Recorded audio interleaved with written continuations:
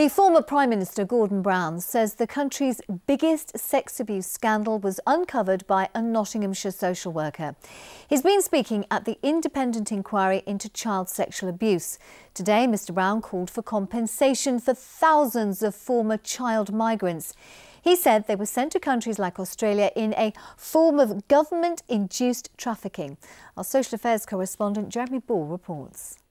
With 931 new migrants to this country. They were promised a better life and resettled across the British Empire, but it was compulsory. Many were told they were orphans, and that simply wasn't true.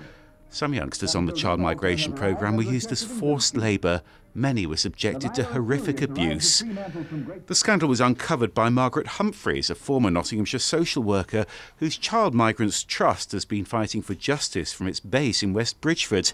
And today this former Prime Minister came to give evidence about it at the independent child abuse inquiry. This seems to me as probably the biggest national sex abuse scandal.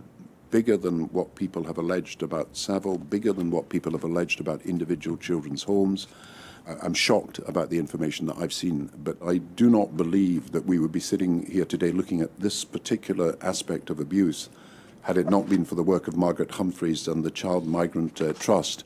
John Reddington spent most of his life in Australia after being taken from his family in Ilkeston. By the time he tracked them down, his mother was already dead. To each and every one, I say today, we are truly sorry. In 2010, Gordon Brown apologised on behalf of the British government for sending children abroad and offered help to reunite their families.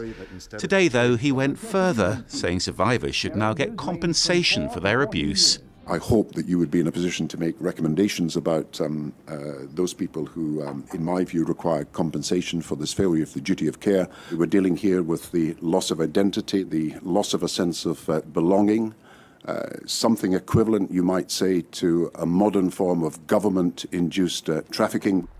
And here at the Child Migrants Trust, they've put some tough questions to another former Prime Minister.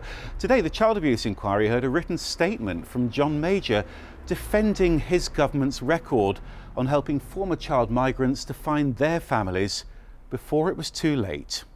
Jeremy Ball, BBC Midlands Today, West Bridgford.